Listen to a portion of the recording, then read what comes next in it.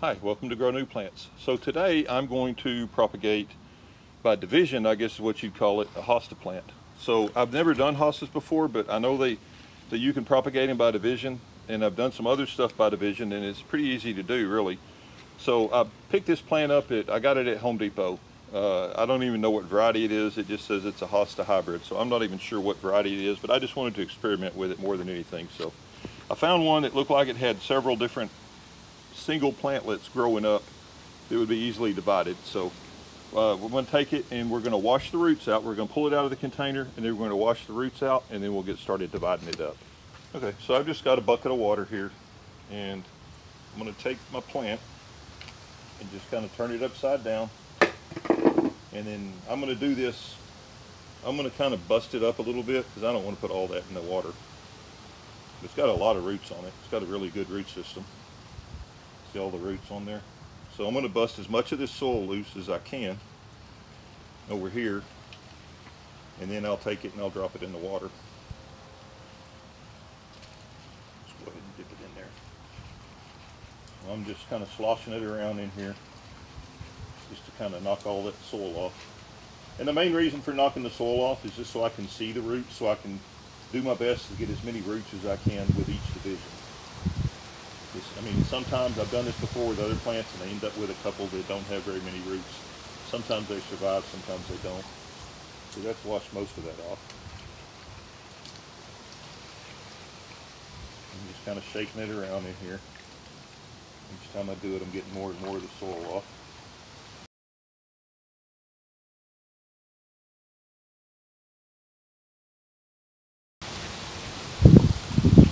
Okay, I think I got most of it. I'm going to take it over to the garden hose and just wash it out a little bit more, just so I can get as much of the soil as possible off, just so I can see where my roots and stuff are. And we'll be right back after I get that washed off good. Okay, so I got these washed off pretty good now. So we can look in here. You can see there's 1, 2, 3, 4, 5. It looks to me like there's 5 good plants in here. So what we have to do is we have to try and cut these out. I just got a pocket knife here, just any kind of sharp knife will do. So what we want to try and do is when we cut these things out and still keep as much root system on each one as we can. And that's the tricky part. So I think if I go, I'll tell you what I'm going to do. I'm going to start out, I'm just going to slice through the bottoms. You know what, I'm going to get a different knife. This knife is not good enough. Let me go grab another knife. Okay, so this is a fillet knife for my kitchen, but it is absolutely the sharpest knife that I own, so it's a great knife. So I just want to come in here and just make a slight cut between those two. I'm not going to go too deep down yet. I just want to make cuts in between each one first. Not too deep, but just to basically just trying to separate them at the base of each plant first, and then we'll work at getting the roots out.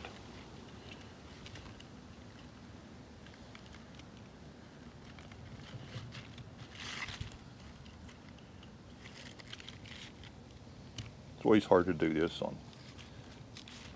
That one in the middle is going to be the hardest one to get anything out of. Okay, so let's pick one that, this is probably going to be their easiest one to separate because it's got a little space here and a little space here. So let's go ahead and try that one. We're just going to go a little deeper this time.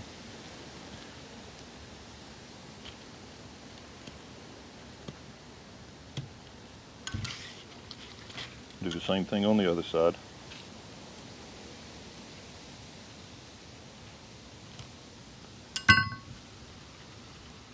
And then just kind of gently pull apart what we got with it. So that one lost a few roots, but we got 3 good solid big roots and then some smaller roots coming off of it. So that one should be great. Okay, so that separates this one here out a little bit. Space here and space here. So we'll do the same thing with it. We'll just go ahead and take that one all the way through. Oh, we're doing good so far. That one has a ton of roots attached to it still. That's got a massive amount of roots. Some of those are dead, cut off now, but so that's a really nice one there too. So let's set that one to the side. Let's see. These are going to be a little bit trickier here. Let's go ahead and just cut through that one.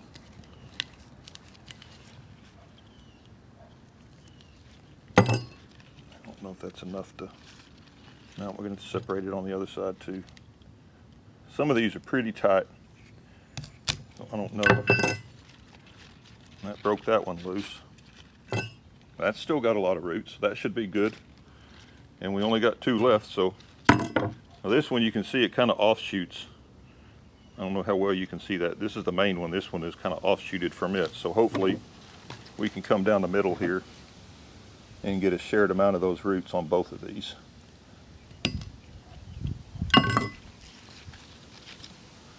So that one, that root's cut, but that's good. So that should do great. And this one probably has the fewest amount of roots. It's only got 2 big roots, but it's got some little ones that are trying to come out up here. So it should do okay too. And it's got some of these feeder roots too. So I think we actually did pretty good. So we got 1, 2, 3, 4, 5 with pretty decent sets of roots. So I feel pretty confident all these will survive. So I'm going to get my pot set up and then we'll start planting them into pots, each individual pot. Okay, so I've got my soil here, and I debated back and forth on whether to go with my seed start soil, which is 50-50 peat moss and perlite. This particular mix is 75% fine ground bark mulch. It's triple ground. I get it from a local soil supply place here, and it's triple ground hardwood pine bark from locally from where I'm at here in Texas, and then 25% peat moss. And then I end up making a 2 5-gallon or 10-gallon basically mix of this stuff, and it's fixing to start raining on me too. Hopefully I can get this done before we get wet. But it's 25% peat moss, 75% bark mulch, and then in that 10-gallon mix that I mix up, I've got 12 ounces of Osmocote fertilizer, which you can see that right there. So I think it's going to be fine for these. These should take off. And my plan for these is I'm potting them up into 1-gallon pots, and I'm probably going to just let them grow this year, and I'll take them and redivide them again next year.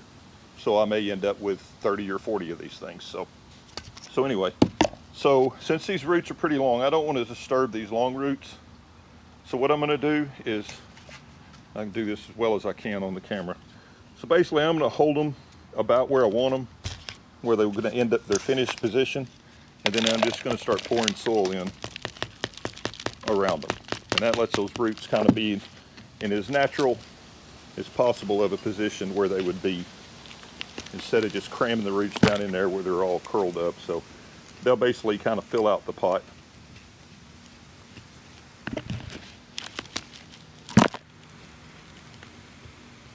And once I get close, and I can kind of start packing them in there a little bit.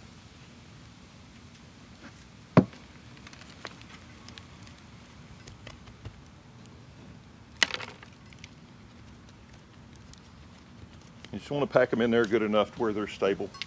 And once they start growing roots and the sun gets on them, they'll start wanting to grow upright again. Even if they're a little crooked, the sun will fix that for them. So pack it in there pretty good just to hold it in place good. So there's one of them. I'll do one more of them on camera, and then I'll do the other ones. I'll fast forward through those. So we can go back with another pot here. And these are my Rootmaker 1-gallon pots. These are older Rootmakers that are shorter, which for this is fine. They make these, the newer ones that you buy now are a little bit longer, maybe 2 inches deeper. And these just take up less soil. And if it's not like a big tree or something, there's plenty of soil for a plant like this. So that's a really big root system on that one right there. So we'll do the same thing. We'll hold it in place. Pour some soil in around it. Scoot it around where it's on all 4 sides, or all 4 sides, all the way around it. I guess the circle doesn't have sides, does it?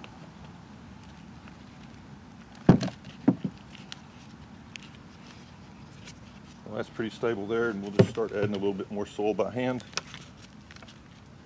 And I'm going to take these, I'm just going to set them in the backyard, and I'm going to put them up against the fence, because these things like a little bit of shade. They'll take some sun. I've had this plant out in the sun for 2 weeks. I bought it about 2 weeks ago, and it's doing just fine.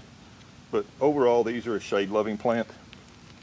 So what I'm going to do is I'm going to plant them up against my fence, or set them up against my fence in the backyard, where they'll get from probably about, I don't know, 1 o'clock, maybe 2 o'clock on, they'll start getting shade. They'll still get plenty of light there, but they won't get full sun all day long. So that's 2 of them. So I'll fast forward through the rest of them.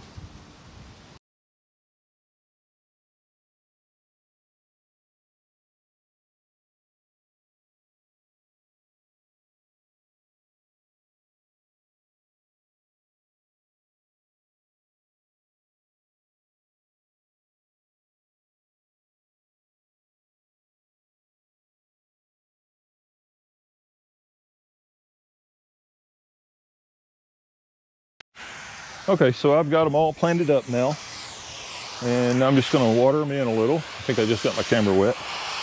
So I'm just going to wash the leaves off a little bit. Not really necessary, but just to make them look pretty.